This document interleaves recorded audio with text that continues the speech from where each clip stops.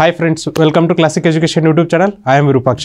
So ಇವತ್ತಿನ ಉದ್ಯೋಗ ವಾರ್ತೆಯಲ್ಲಿ ನಾವೇನು ಡಿಸ್ಕಸ್ ಮಾಡ್ತಿದ್ವಿ ಅಂದರೆ ಸೆಂಟ್ರಲ್ ಇಂಡಸ್ಟ್ರಿಯಲ್ ಸೆಕ್ಯೂರಿಟಿ ಫೋರ್ಸ್ ಅವರು ಹೊಸ ರಿಕ್ರೂಟ್ಮೆಂಟ್ ಕರೆದಿದ್ದಾರೆ, ಅದ್ರ ಬಗ್ಗೆ ಡಿಸ್ಕಸ್ ಮಾಡ್ತಿದ್ವಿ. ಸೊ ನೋಡ್ರಿ, ಎಷ್ಟು ಪೋಸ್ಟ್ ಇದೆ ಅಂದರೆ 1149 ಪೋಸ್ಟ್ಗಳು ಅವ್ರು ಏನು ಮಾಡಿದ್ದಾರೆ ಅಂದರೆ ಕಾಲ್ಫರ್ ಮಾಡಿದ್ದಾರೆ. ಯಾವ ಹುದ್ದೆಯಪ್ಪ ಅಂದರೆ ಕಾನ್ಸ್ಟೇಬಲ್ ಅಥವಾ ಫೈರ್ ಹುದ್ದೆ. ಯಾವ ಡಿಪಾರ್ಟ್ಮೆಂಟಲ್ಲಿ ಇದೆ ಅಂದರೆ ಸೆಂಟ್ರಲ್ ಇಂಡಸ್ಟ್ರಿಯಲ್ ಸೆಕ್ಯೂರಿಟಿ ಫೋರ್ಸ್ನಲ್ಲಿದೆ.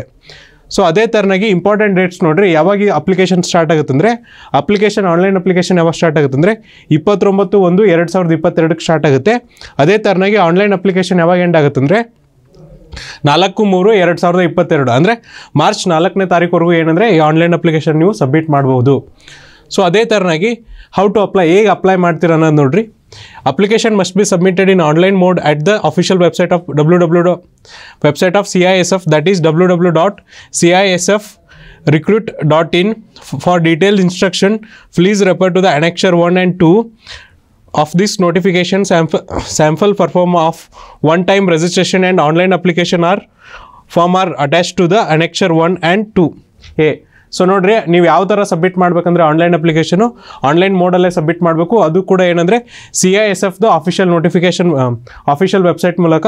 ಸೊ ಅವ್ರ ಅಫಿಷಿಯಲ್ ವೆಬ್ಸೈಟ್ ರಿಕ್ರೂಟ್ಮೆಂಟಿಗೆ ಏನಿದೆ ಅಂದರೆ www.CISFrecruit.in. ಇದೇನಪ್ಪ ಅಂದರೆ ಅಫಿಷಿಯಲ್ ವೆಬ್ಸೈಟ್. ಇಲ್ಲಿ ನೀವು ಹೋಗಿ ಕ್ಲಿಕ್ ಮಾಡಿದ್ರೆ ನಿಮಗೆ ಅಪ್ಲಿಕೇಶನ್ ಲಿಂಕ್ ಓಪನ್ ಆಗುತ್ತೆ. ಜೊತೆಗೆ ಏನಂದರೆ ಇಲ್ಲಿ ಎರಡು ಇಂಪಾರ್ಟೆಂಟ್ ಥಿಂಗ್ಸ್ ಇದೆ. Annexure 1 ಮತ್ತು Annexure 2 ಅವರು ಯಾವ ಥರ ನೀವು ಅಪ್ಲಿಕೇಶನ್ನ ಸಬ್ಮಿಟ್ ಮಾಡಬೇಕು ಅಂತ ಕೊಟ್ಟಿದ್ದಾರೆ. ಸೊ ಅದಕ್ಕೋಸ್ಕರ ಏನು ಮಾಡಿದ್ದಾರೆ ಅಂದರೆ ಒನ್ ಟೈಮ್ ರಿಜಿಸ್ಟ್ರೇಷನ್ ಮತ್ತು ಆನ್ಲೈನ್ ಅಪ್ಲಿಕೇಶನ್ ಫಾರ್ಮ್ನ ಅವರು Annexure 1A ಮತ್ತು Annexure 2A ಒಳಗೆ ಕೊಟ್ಟಿದ್ದಾರೆ. ಸೊ ನೋಡಿರಿ, ನೀವು ಅಪ್ಲಿಕೇಶನ್ ಹೆಂಗೆ ಹಾಕ್ಬೇಕು ಅನ್ನೋದು ಕೂಡ ಏನಂದರೆ ಈ ಆಫಿಷಿಯಲ್ ನೋಟಿಫಿಕೇಷನಲ್ಲಿ ಕೊಟ್ಟಿದ್ದಾರೆ. ಅದು ಎಲ್ಲಿ ಕೊಟ್ಟಿದ್ದಾರೆ ಅಂದರೆ Annexure 1A ಮತ್ತು Annexure 2A ಒಳಗೆ ಕೊಟ್ಟಿದ್ದಾರೆ. ಸೊ ನೋಡಿರಿ, ಅಪ್ಲಿಕೇಶನ್ ಫೀಸ್ ನೋಡಿರಿ ಏನಿದೆ ಅಂದರೆ fee payable RS 100 rupees only. So application fees ಎಷ್ಟಿದೆಯಪ್ಪ ಅಂದರೆ 100 ರೂಪಾಯಿ ಇದೆ. ಇನ್ ಕೇಸ್ ನೀವೇನಾದರೂ SC ST ಅಂದರೆ ಶೆಡ್ಯೂಲ್ ಕಾಸ್ಟ್ ಮತ್ತು ಶೆಡ್ಯೂಲ್ ಟ್ರೈಬ್ ಮತ್ತು ಎಕ್ಸ್ ಸರ್ವಿಸ್ ಮ್ಯಾನ್ ಆಗಿದ್ದರೆ ನಿಮ್ಗೆ ಯಾವುದೇ ಥರನಾದಂಥ ಅಪ್ಲಿಕೇಶನ್ ಫೀಸ್ ಇರೋಲ್ಲ.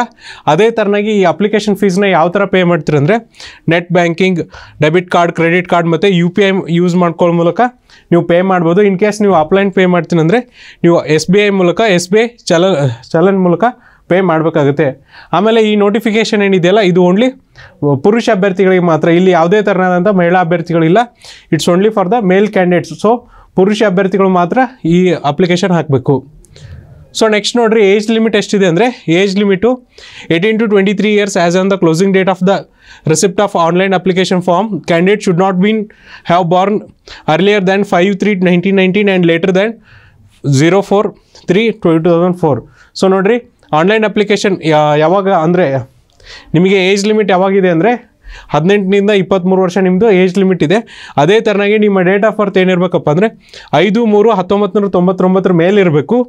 4/3/2004 ಒಳಗೆ ಇರಬೇಕು. ಸೊ ಈ ಡೇಟ್ ಆಫ್ ಬರ್ತ್ ಇರುವಂಥ ಕ್ಯಾಂಡಿಡೇಟ್ಸ್ ಈ ಹುದ್ದೆಗೆ ಎಲಿಜಿಬಲ್ ಆಗ್ತೀರಾ. ಅದೇ ಥರನಾಗಿ ಅಪರ್ ಏಜ್ ರಿಲ್ಯಾಕ್ಸೇಷನ್ ಇದೆ ಕೊಡು ನೋಡಿರಿ. ನೀವೇನಾದರೂ SC ST ಕ್ಯಾಂಡಿಡೇಟ್ ಆಗಿದ್ದರೆ ನಿಮ್ಗೆ 5 ವರ್ಷ ಅಪರ್ ಏಜ್ ರಿಲ್ಯಾಕ್ಸೇಷನ್ ಇದೆ. ನೀವೇನಾದರೂ OBC ಅಭ್ಯರ್ಥಿಗಳಾಗಿದ್ದರೆ ನಿಮಗೆ 3 ವರ್ಷ ಅಪರ್ ಏಜ್ ರಿಲ್ಯಾಕ್ಸೇಷನ್ ಇದೆ.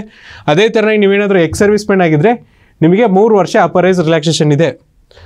ಸೊ ನೆಕ್ಸ್ಟ್ ನೋಡಿರಿ, ಎಜುಕೇಷನ್ ಕ್ವಾಲಿಫಿಕೇಷನ್ ಏನಿದೆ ಅಂದರೆ the candidates must have pass the 12th class R equivalent qualification from A recognised board R university with science subject on R before closing date of the receipt of online application form. So ನೋಡಿರಿ, ನೀವು ಇಲ್ಲಿ PUC pass ಆಗಿರಬೇಕು. ಜೊತೆಗೆ ಏನಂದರೆ science subject ಯಾರೆಲ್ಲ science stream ಮಾಡಿದಿರಲ್ಲ ಅವ್ರು ಮಾತ್ರ eligible ಆಗ್ತೀರಾ. ಸೊ ನೋಡಿರಿ, ಇಲ್ಲ ಕ್ಲಿಯರಾಗಿ ಮೆನ್ಷನ್ ಮಾಡಿದ್ದಾರೆ ವಿತ್ ಸೈನ್ಸ್ ಸಬ್ಜೆಕ್ಟ್ ಅಂದರೆ ನೀವು ಸೈನ್ಸ್ ಸ್ಟ್ರೀಮಲ್ಲೇ ನಿಮ್ಮ ಸೆಕೆಂಡ್ PUC ಅಥವಾ ಫಸ್ಟ್ PUCನ ಮುಗಿಸಿರ್ಬೇಕಾಗುತ್ತೆ. ಓನ್ಲಿ ಇದು ಯಾರಿಗಪ್ಪ ಅಪ್ಲಿಕೇಶನ್ ಅಂದರೆ ಸೈನ್ಸ್ ಅಭ್ಯರ್ಥಿಗಳಿಗೆ ಮಾತ್ರ. ಸೊ ಫಿಸಿಕಲ್ ಸ್ಟ್ಯಾಂಡರ್ಡ್ ಟೆಸ್ಟ್ ನೋಡ್ರಿ, ಅಂದರೆ ಈ ಎಕ್ಸಾಮಿನೇಷನ್ ಏನಪ್ಪ ಅಂದರೆ 4 ಹಂತದಲ್ಲಿ ಕಂಡಕ್ಟ್ ಮಾಡ್ತಾರೆ. ಫಸ್ಟು ಫಿಸಿಕಲ್ ಸ್ಟ್ಯಾಂಡರ್ಡ್ ಟೆಸ್ಟ್ ಇರುತ್ತೆ, ನೆಕ್ಸ್ಟು ಫಿಸಿಕಲ್ ಎಫಿಷಿಯನ್ಸಿ ಟೆಸ್ಟ್ ಇರುತ್ತೆ, ಅದಾದಮೇಲೆ ರಿಟರ್ನ್ ಎಕ್ಸಾಮಿನೇಷನ್ ಇರುತ್ತೆ, ಅದಾದಮೇಲೆ ನಿಮಗೆ ಡಾಕ್ಯುಮೆಂಟ್ ವೆರಿಫಿಕೇಷನ್ ಮತ್ತು ಮೆಡಿಕಲ್ ಎಕ್ಸಾಮ್ನೇ ಕಂಡಕ್ಟ್ ಮಾಡ್ತಾರೆ. ಸೊ ಫಸ್ಟು ಫಿಸಿಕಲ್ ಸ್ಟ್ಯಾಂಡರ್ಡ್ ಟೆಸ್ಟಲ್ಲಿ ಏನಿರುತ್ತೆ ನೋಡಿರಿ, ನಿಮ್ಮ ಹೈಟ್ ಎಷ್ಟು ಇರಬೇಕಂದ್ರೆ 170 ಸೆಂಟಿಮೀಟರ್ ಇರಬೇಕು. ಅದೇ ಥರನಾಗಿ ಚೆಸ್ಟ್ ಎಷ್ಟು ಇರಬೇಕಂದ್ರೆ 80 to 85 ಸೆಂಟಿಮೀಟರ್, ಅಂದರೆ 80 to 85 ಸೆಂಟಿಮೀಟರ್ ಇರಬೇಕಾಗುತ್ತೆ.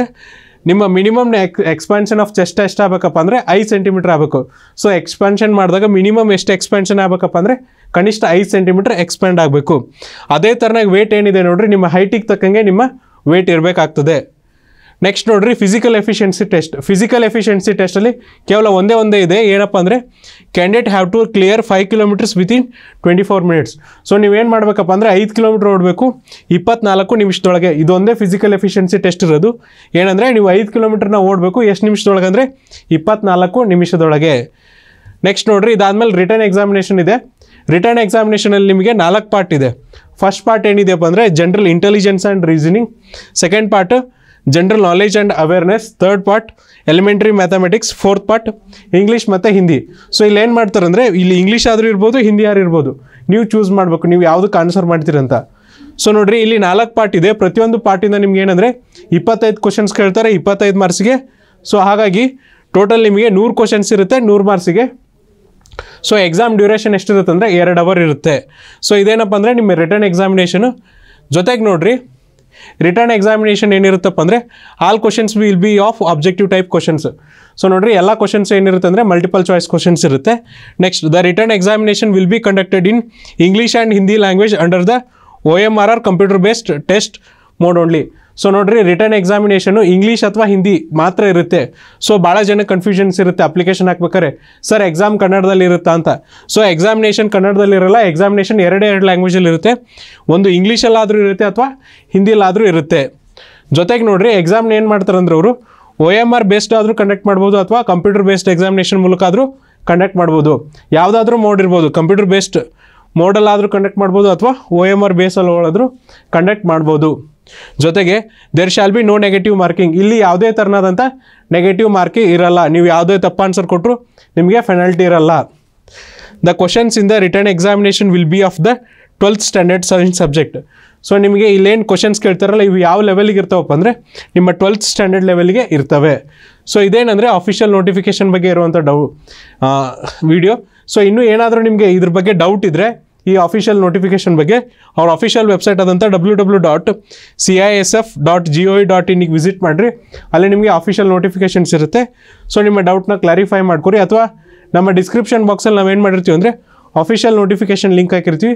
ಅಲ್ಲಿ ಕ್ಲಿಕ್ ಮಾಡೋದ್ರ ಮೂಲಕ ನಿಮ್ಗೆ ಏನಂದರೆ PDF ಡೌನ್ಲೋಡ್ ಆಗುತ್ತೆ. ಸೊ ನಿಮ್ಮ ಡೌಟ್ಸ್ನ ಕ್ಲಿಯರ್ ಮಾಡ್ಕೋಬೋದು. ಸೊ ಇದು ಏನಪ್ಪ ಅಂದರೆ CISF ರಿಕ್ರೂಟ್ಮೆಂಟ್ ಬಗ್ಗೆ. ನೆಕ್ಸ್ಟ್ ವೀಡಿಯೋದಲ್ಲಿ ಇನ್ನೊಂದು ಉದ್ಯೋಗ ವಾರ್ತೆನ ಡಿಸ್ಕಸ್ ಮಾಡೋಣ. ಅಲ್ಲಿವರೆಗೂ ನೋಡ್ತಾ ಇರಿ classic education YouTube channel. Thank you.